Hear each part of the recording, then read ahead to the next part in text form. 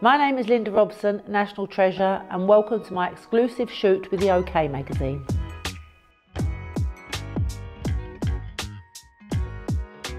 I'm here today for OK magazine, and I've had some lovely ladies dressing me and a lovely lady called Pauline doing my makeup as well. So I'm very pleased with what they've got me wearing. When I first saw it, I thought it was a bit more like Helen Mirren than Linda Robson, but they've actually done a really good job and I feel really, really posh and I love my clothes. So over the years I've been asked many times to write my autobiography and I've always said no because I didn't feel like I had much to talk about. But now at 65 and I've been in the business for 56 years, I was 10 when I started, I felt like there must be enough stories in there to pad out a book. I've had mixed feelings really. It's took a long time to do because my family took quite a lot of it out. In fact, I think there was only going to be 3 chapters left at one time. But I've filled it with funny stories and things that have happened to me over the years. I feel a little bit nervous because I've got to do a book signing. I know in Islington I'll be fine because half my family live in Islington, my grandchildren and everyone. But then when I have to go to Liverpool, I'm just going to make sure that I've got 2 friends there. I'll get them to bring all their families with them as well, so then I'll be happy. So there's a few chapters in the book that I'm really proud of because I had a lot of mental health problems probably about 4 years ago. But I've been really honest in the book and spoke about it. At one time I was actually on suicide watch because I felt so bad of what I was putting my family through. But I just want everyone to know that it can happen to anyone. If you had told me it would happen to me, I would never have believed it.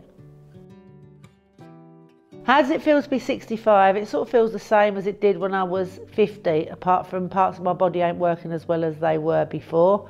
Had an accident on an electric scooter on my knee quite a few months ago, so I'm just waiting for a knee replacement. But apart from that, I'm in good health and I'm in good spirits, and looking forward to what people think about the book.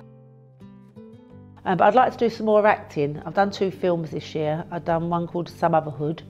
I went to the premiere of it and I got a round of applause when I came on screen, so that was nice. And I've also done one called Bermondsey Tales. In it I play Gary Webster's wife, so a gangster's wife, and that's out later this year. So more acting really.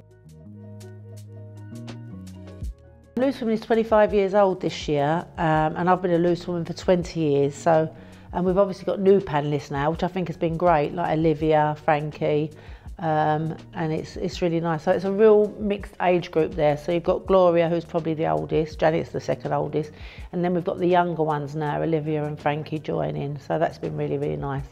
And we all get on really, really well. And it's always the first question journalists ask, how do you all get on? Well, we get on really, really well. Just because we're women don't mean we argue all the time. I'm always in trouble on Loose Women, always in trouble. So there was Brenda, Sinatra, Kelly Bryan, and who else was there? One other person, Brenda, oh, Charlene. It was Charlene's first anchoring job.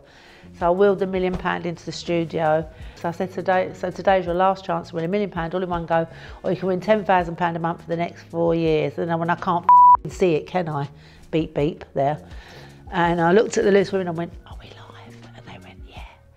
And I went, well, I'd just like to apologise for what I just said, because I thought it was a rehearsal.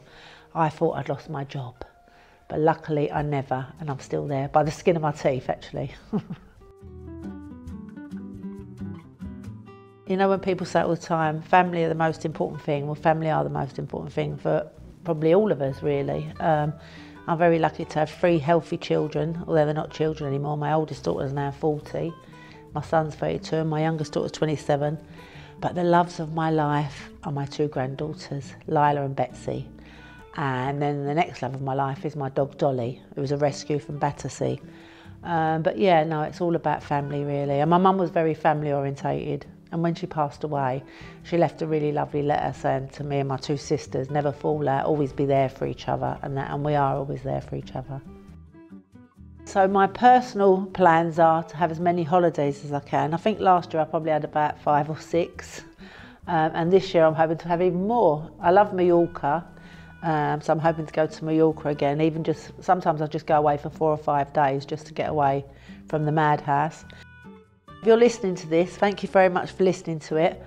I'm going to go now. I'm going to take me a lovely clothes out that OK gave me today, put my own stuff on, and hopefully you enjoy reading my book. or just buy OK magazine. Have a look and see what I look like. I look bloody gorgeous in there.